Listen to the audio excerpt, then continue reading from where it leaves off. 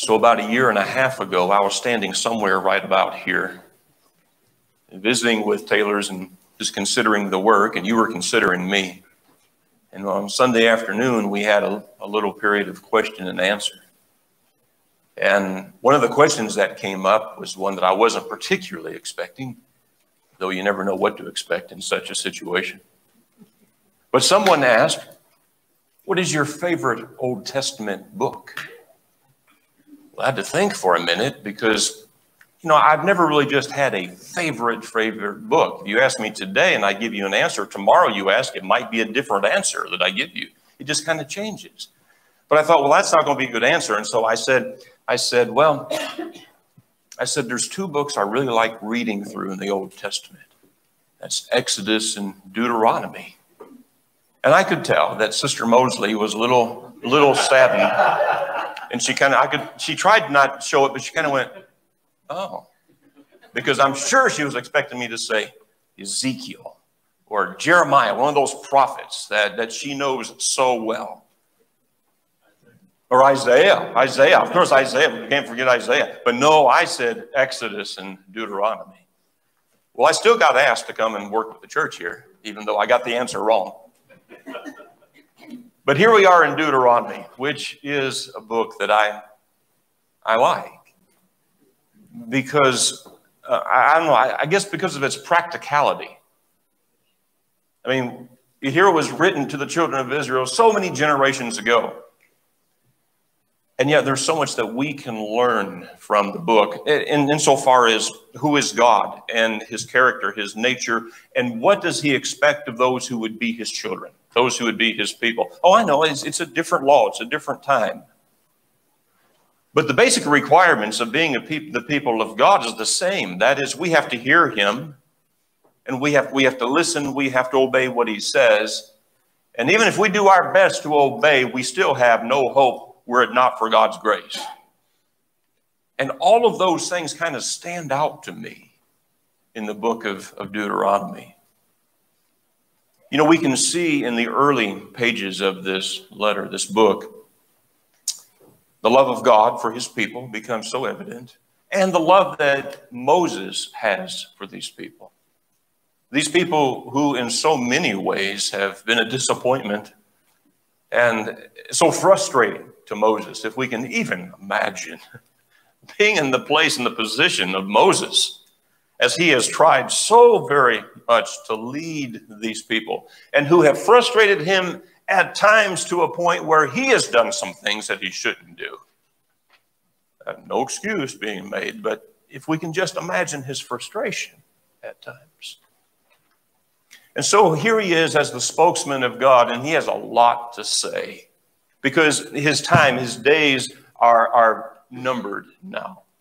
They've made it again here. They're at the banks of the river. They're looking across at the promised land that they have been working toward for 40 years. And Moses is not going in. His time with them now is limited. God has said that he's not going to because of the sin of Moses. He's not going in. And so it's like he has so much to say to them in these final days. Now, by and large, what he has to say is nothing new. That's the other thing about Deuteronomy. It's like we're not plowing any new ground here. I mean, what he has to say is things that he's already said or events that have already taken place. And now, on one hand, I'm thinking the children of Israel are thinking when he says certain things, they're going like, yeah, we know that. We were there. And yet Moses sees the need of reminding them. And so here we are, some of us, for how many times have we read through the book of Deuteronomy? You're reading the same thing. The words haven't changed. The stories are all the same. And yet, we're looking for what we can take away from the book. And I think there's some really good things that we can take away from the book of Deuteronomy. Like I said, we're not plowing any new ground. It's all stories that we know and that we've heard before. But imagine what's going through the mind of Moses as he has so much to share with them. I've used the analogy before. This isn't as true as much today, I think. With social media and cell phones, we talk with friends and kinfolk on a much more frequent basis probably than what happened 30 or 40 years ago. I remember when relatives would come from out of town and spend a couple of days and you haven't seen them for 2 years, and my parents would just be talk, stay till 2 o'clock in the morning, talk, like they've never seen them before. Well, it was almost that way. And then when it got time for them to leave, you'd walk them out to the car and you talk some more around the car. You know what I'm talking about. And you get in the car, they roll the window. Oh, one more thing. Let me tell you one more thing before you go. That's kind of what I think about with Moses. It's like, there's one more thing I've got to remember this. And that's kind of how I see this book. And so one of the questions, first question on the outline was, with this in view, what was he thinking about? Would you tell me, what do you think is going through the mind of Moses? What else can we say about why he's writing this letter, this book? What would you say? Can I ask another question before you? Is it about Isaiah?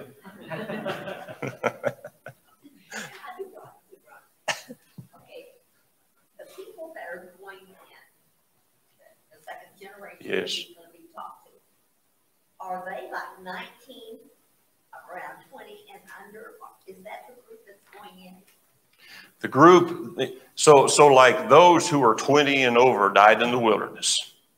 So there are those who were like under 20 years, 19 years old, who are not 19 years old now, who have 40 years on them. You know, they're in their 60s now or more, up to 80, because 40 years have passed, probably 60 years on them. Yeah, 58. Yeah, 58 and older. You know, and so it's like there is that generation who were like some of our young people here who remember what happened. They almost went in the promised land. The spies came back and said, oh, no, we can't do it. We can't do it, except Joshua and Caleb, who said, we should go. You know, God will be with us. And so there is the oldest now of the group that's about to enter in, and they're not all that old, who remember the generation before. And so you have those then who are younger than that, you know, 40 years and such and younger, who they've heard the stories. You know, they've heard from their parents, well, we almost entered into the land, but your grandfather didn't have faith. Well, you know, they didn't go, you know, and so they've heard the stories. And so it's interesting that there is the oldest of the group, you know, they were there. They were almost ready to, they were there. Of course, they were just young. And so they can tell the stories, but soon they're not going to be any more. So that's why it's called the second generation. Yes. Yes, that's what I would understand. So when God gave you command that if you're 20 years old And over, you're not going to go at that time, they started dying. yeah, and they died in the wilderness. That whole generation, 20 years and older, died in the wilderness. And so, and of course, those who were there who remember that, they saw all of those die. So they've got something to remember, and they have something to tell their children, which is going to be part of what Moses is saying. Teach this to your children, to your children's children, so that they'll know. You know, in chapter 6 in particular, the emphasis is on that. You know, to listen to God. Tell this to your children. So, what else is on the mind of Moses? What's he thinking? There's no doubt. Hold on. Go ahead, Calvin, then Ronnie. There's no doubt that Moses loved the people, and that's what makes him such a remarkable man. Yeah. Because of how rebellious they had been. Yeah. And he still loved them, but he was highly skeptical of remaining faithful. The end of this book, 31, at the end, he tells them, paraphrasing, you were rebellious when I led you. What makes you think that I believe you're going to be faithful after I'm gone? And what's so remarkable about that, after him telling you, not long after that, when he's gone, Joshua is addressing the people, and they tell Joshua, we will, just like we did everything Moses told us to do. Yeah, right. We'll do everything you tell us to do. Right. They lied about Yeah. it. Moses had to be turning in his grave. Mm-hmm. He was highly skeptical of their. Yeah, they promised again, we will do everything that God says, just like they said that to God in Exodus 19. You know, they said, told Moses to tell Father that we will do everything that he said. Well, they didn't. I mean, it was just a few days later they built a golden calf. You know, so Moses knows something about the history of these people, Ronnie. I just said how to keep them faithful. Yeah, that's right. Can you imagine Moses is trying to think, what can I say, any differently that's going to just capture the attention of these people and encourage and spur their faith on, to be all they should be. What is? Yeah. Teaching is the only way we have to communicate and to try to encourage faithfulness in ourselves and in others. Mm-hmm. So he is teaching. That's why you see in that very first line of chapter 4, listen. That's right. That's right. Listen. Which becomes a repeated point, but he'll say that over and again. Maybe some personal regret. I mean, if he hadn't, in a bit of anger or frustration, struck the rock, what could have been? That's right. One thing changed the rest of his life and his soul. It did. It did. You have to wonder, was that going through his mind? If I had just not done that, if I had not struck the rock, if I had given God the glory, how that could have been different. And he even said that to them. Mm-hmm. Because of you. Yeah. That's right. I said, I couldn't help but think that, in some ways, he's happy for them. I mean, if they're finally going to go into the land that God promised, but at the same time, Calvin's and others, he's concerned. He has reason to be concerned because he knows their history. He knows their propensity of walking away from God. Alan. I think it's interesting that when Jesus was approached by the Pharisees in Matthew 22, and they asked him, what's the greatest commandment? In other words, of all the things that you could tell us, what is the most important thing that you can tell us? And he quotes something from Deuteronomy. He does. So absolutely, it should tell us that there's important stuff in here. That's right. There's some lessons to be learned for us that are just as pertinent as it was to the children of Israel, so long ago. Yes. You've had the opportunity to lead congregations that you preached for several years. I've done it twice, and both times I preached from Moses' farewell address. Yeah, that must be a standard because I did that too. So it's one of those things from a preacher's perspective.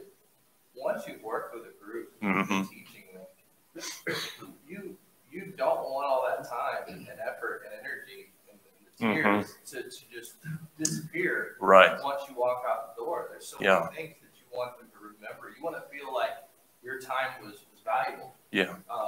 And so I see Moses as, hey, I'm about to leave and depart from you, and there's nothing more that I want than to be able to look back at this time and feel that you took everything that I said and you're going to do something with it. He wants them to remember, what was said. So all that work that he had done would be of value. And so, we've talked to him about just his hope, for them, that, listen to my words, follow them, because this would be what is required. If we look at our text, in chapter 4, look at the way he starts in chapter 4. Hear now, O Israel, the decrees and laws I'm about to teach you, follow them so that you may live and may go in and take possession of the land that the Lord, the God of your fathers, is giving you. So as we get into chapter 4, Ben took us through chapters 1, 2, 3 last week. It was kind of a bigger, overview. And some people would look at chapter 4 as the beginning of, some would call it the first sermon. Chapter 4 through 12. This is the first sermon that Moses delivers. Some would look at there being 3 throughout the book. And this is how he begins that. And his concerns, of course, are that they would turn away. I mean, you keep reading here, verse 2, do not add to what I command you, do not subtract from it, but keep the commands of the Lord your God that I give you. Verse 3, early in this sermon, here's where he goes. You saw with your own eyes what the Lord did at Baal Peor. The Lord your God destroyed from among you everyone who followed the Baal of Peor. But all of you who held fast to the Lord your God are still alive today. And so he is on one hand saying, listen, listen to me. Listen to the words that I have to say, because I know that you have the propensity to turn from them. And he reminds them of one of the most grievous instances that took place. 24,000 men died for worshiping the Baal of Peor, remember? And that's right where Moses goes. Remember this? There was no one who could say, no, I don't remember that. Of course they remembered that. It was a huge incident. And so that's where Moses went with that. And so if we think about then, and in the big picture of application, what we have to do is in some way put ourselves in the place of these people and think about what they were hoping for, with regard to entering the land. They were hopeful for success. And yet there must have still been some apprehension. I mean, like, what can go wrong with this? They're entering into, a foreign country with other people. And so, I mean, again, they sent spies in, 2 spies this time. But there seems to be a little different attitude, a little more confidence now, not just in the spies, but with the people. When the spies come back and say that we can take this land. One of the questions was, what might be their concerns? And he turned that around again. What would be their concerns? How would you kind of sum that up? What are their concerns? Yeah. I mean, the human nature is going to say, this could not go well. Across the river, the Canaanites, they know we're coming. They're bound to be prepared. There's a lot of people over there. And so I'm sure there had to be some concern of failure. And entering the land would come with some challenges, mostly of their own doing. But there would be challenges for sure. I just said, in general, just the fear of the unknown. Yeah. Just not knowing. Sure. Just I like that. Lack of self-confidence that, we all experience. And many times when, taking on a new job, or whether to apply for a new position, or, whether to. Right. Whatever we do, you just don't know. See, there are a lot of ways where we can have some understanding of what their concerns were. Jimmy's saying we're going into a new job and we have some concerns and about something like that. We're going to a new school. We're moving to a new area. There's concerns and apprehension that we have. It's part of just our nature, I guess. And so in some ways, I think we can relate to just what they were facing, some things that they were dealing with, just some of the personal concerns that they might have had. And, going into the land has proven to be a challenge before, not on God's account, but on their own. It was due to the actions of Israel. And so we think back for a moment, the message that Israel had to have heard well, and maybe needs to hear again, that they'd received 40 years earlier. If we go back just for a moment, look back to Numbers chapter 13, and we're going back to, the spies coming back from visiting the land, some 40 years ago, Numbers chapter 13. And in verse 1, the Lord said to Moses, send some men to explore the land of Canaan, which I am giving to the Israelites. And each tribe sent men. And my point of emphasis on looking at that passage is just that very simple part where it says, explore the land that I'm giving to you, that I'm giving to the Israelites. I mean, that's what God told them 40 years prior. the land I'm giving to you. And they still came back and said, no, we can't do it. And so when you think about that, still there in Numbers chapter 14, what is the reason they missed the opportunity to enter the land? Verses 26 through 35 kind of, I think, sum that up. But verse 33 in particular, your children will be shepherds here for 40 years, suffering for your unfaithfulness until the last of your bodies lie in the desert.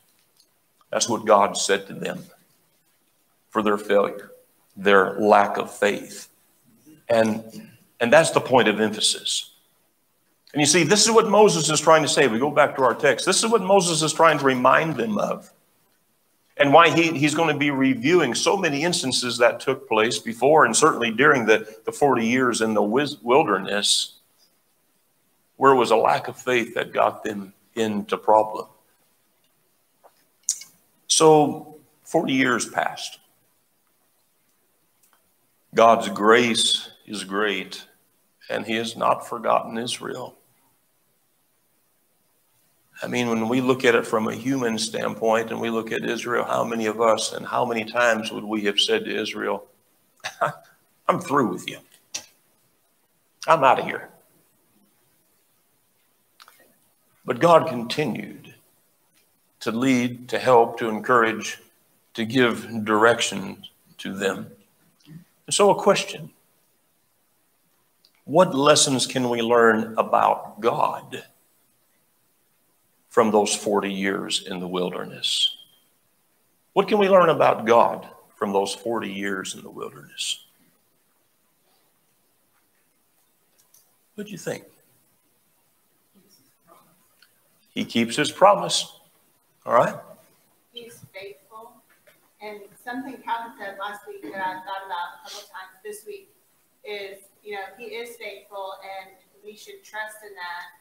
But I feel like as humans, we need that reminder and that, hey, look at all the things. Because we tend to kind of look at our circumstance and think, oh my goodness, is this going to be the time that I'm here by myself without God? Like, we lose our focus. And I feel like it's a parallel and has been through history, because right now, I know I keep having to remind myself of his faithfulness. Sure. To approach, what is 2021 going to be like? What is the new administration going to be like? What is this going to, or that, like all those feelings that they probably were feeling on the cusp of this big transition. Oh, yeah. I feel like we feel often, and,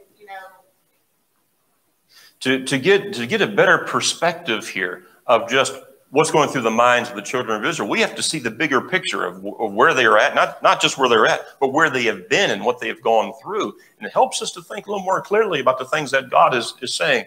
See another hand somewhere? Did I dream that? No, Jimmy. All right, we'll come back here. One thing that's kind of stuck out to me was that after he pronounced this death sentence on them, for the next 40 years, he still provided and cared for them. Right. Yeah. Like, he didn't turn his back on them and say, okay, so you guys go wander by yourself for 40 years and I'll come back. And then I'll start taking care of the ones once you've all died. He still provided, he still led, he still cared for, he still, took care of them, even though. Right. All the way through, even in their weaknesses. God was still there. He was consistent. Jeff. What you hear is what you get. What he said, always. God hasn't moved. God's promises are steadfast. God hasn't moved. That's right. And that's a good point. It's easy for us to look at the promises of God and see promises fulfilled.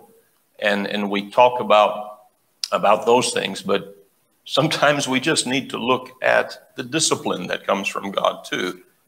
And Israel went through some very serious discipline, through the years. Through those 40 years, there are many instances where God disciplined. He taught them. God is steadfast. Yeah. One of the things that I've been thinking about here is Moses, as the leader, led them through this period of 40 years and suffered with them through time after time of their rebellious nature and their disobedience and the times of frustration. How many times did they sin? And then on that one occasion, he sinned, and he was the one that was prohibited from going into the land. Yeah. And here all these people, after the great rebellious nature and display for the past 40 years, get to receive that blessing. And so that's an important lesson for us in terms of accountability. Yeah. What God expects from those who are leaders. Yeah, exactly. I think this is another really important point. God's expectation of what Moses would do, what he would say, how he would handle himself. God held that in very high regard. The character of Moses is something that is just interesting to me. It's an interesting study. Moses the meek, as he is called in Scripture. And yet, meek in submission to God, but he's not weak. And Moses is not weak in any way to be doing what he's doing and to lead these people as he did. He's not weak. But meekness in the eyes of God. And God held Moses to a very, very high standard because he was to be an example to the people. And when Moses fell down, there were some serious consequences that Moses had to face and deal with. And he becomes an example even in what he did wrong and the punishment that he received. He becomes an example to the people, because he was that leader that God had chosen for them. So you see, when we step back from him, it's not just about the children of Israel. It's about God. We can learn so much about God in these pages. I know we keep talking, but we focus on the children of Israel, their sins, the wilderness wanderings, and the things they did right, the things they did wrong. Those are all powerful lessons. But over top of all of this is God's place in position and his character that as well stands out to us in this. Other thoughts or comments on that line? There. Yes. At the end of chapter 27, he talks about the curses. Mm-hmm.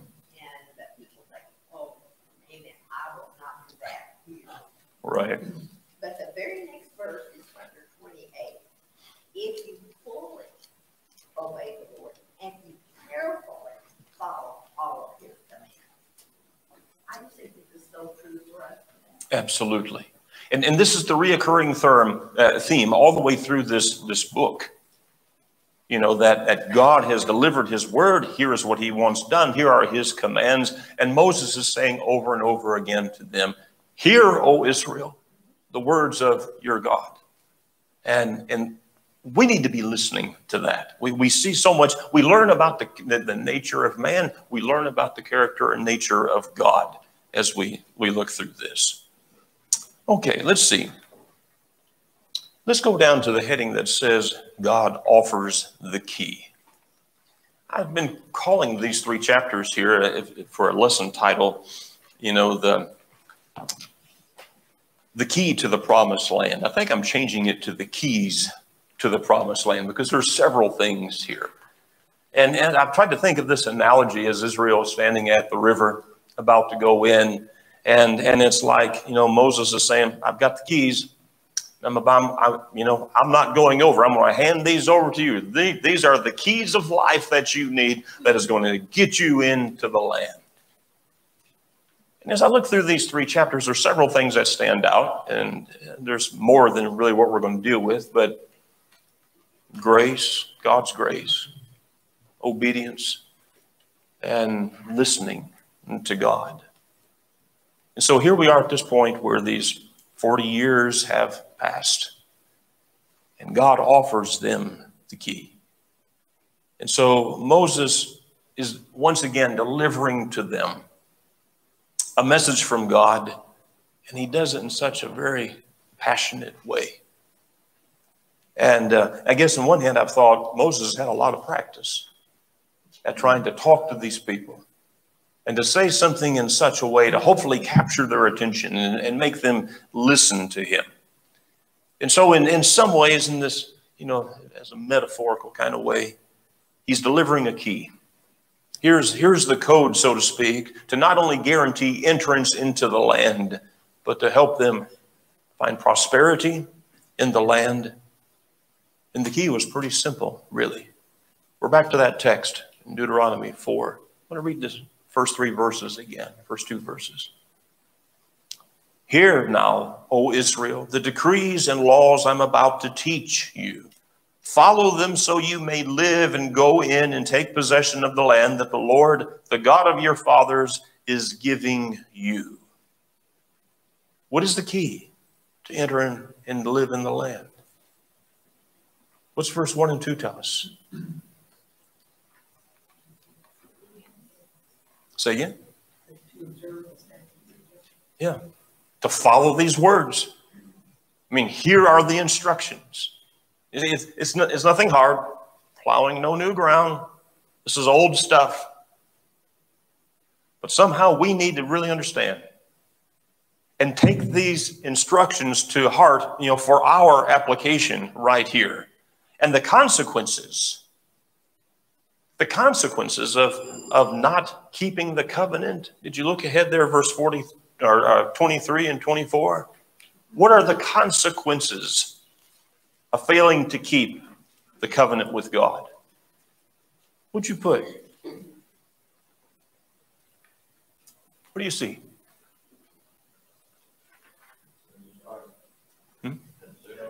Yeah. Jehovah God is a jealous God. He is going to accept nothing less than complete obedience, complete submission. He will accept nothing less than that. Verse 23, be careful not to forget the covenant of the Lord your God that he made with you. Do not make for yourselves an idol in the form of anything the Lord your God has forbidden. For the Lord your God is a consuming fire, a jealous God. God demands our full attention and obedience. And if we think of it this way, can that lock be changed? That is, can access to the land be taken away? What did he say? What did Moses say about it? Verses 25 and 26.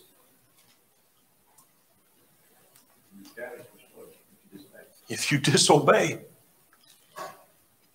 God's going to discipline. You'll be destroyed. It's not hard to understand what God is saying here. And powerful lessons. So, yes. One thing, 4, 5, and 6, I really see what he's doing is he personalizes this to these people a lot. Mm-hmm. The word "you" is used throughout Deuteronomy a lot, obviously, but when he talks about verse 9, keep your soul diligently. Talks about if you disobey, he goes through that, the you, and then it says even further than that, the whole people and everything else. But in chapter 5, where it's verse 3, so he did not make this covenant with our fathers, but with us, with all of those us alive here today. I think that's the big thing about this, is it is you, how do you take people that are 40 to 58 years old at this point, 59, that might have been 1 to 20 when these things were happening, and make this personal, not just them, but everybody that's younger than them as well. And we all need to remember that we could talk about the weeds, what they did, they disobeyed, they got scattered. Leviticus 26, if you do these things, which we all read about as if they did it, they were just hearing about it for the first time. And yet I sometimes read these things, and think, oh, that's them. But it's not, it's got to be personal. That's right. It's a hard thing to do, and he's trying to do that with them. And then where we have to take it and turn it around to us, there are personal points of application that we can make here too. And you're right, this is a very impassioned plea of Moses to these people that he knows so well. And he makes it personal. He's reminding them of things that they can go, oh yeah, I remember that, or our fathers told us about that. It was real to them. Sarah. When it's a covenant, it's not just God said, I'm going to do all this stuff for you. Like, we have an end hold up as well. If we don't obey, if we break the covenant, if we, like somebody said, he's steadfast, he's faithful. He's going to keep his end, whether that's the good thing or the punishments. But we have a part in this covenant too. Sure. And this is where we see God's grace extended to them over and over. And yet what is demanded of them, as you said, Sarah, obedience. Here's what you have. God has done God has laid this all out. God has prepared the way. What are you going to do about it? Hear, O Israel, keep the covenants of your father. And so that's our side of the deal, so to speak. Okay, so I knew we wouldn't get through this lesson. I really didn't intend to get through all of this lesson today. We're at that point now. We're going to spend a few minutes next week, Lord willing, look at the last part of the lesson here, just about, do you see God's grace demonstrated in chapter 4? No, you don't find the word grace, but you might just go through and you find 3 or 4 or 5 just phrases that maybe gives us some inclination of how God extended his grace. Jot those down, and we'll talk about that just a little bit. And then we'll be going into the next lesson, lesson number 3, which is out in the foyer. Be sure you pick that up on the way. And our focus turns a little bit more to obedience. And God willing, we'll talk about that next week. Thank you so much for your good comments. Look forward to next week.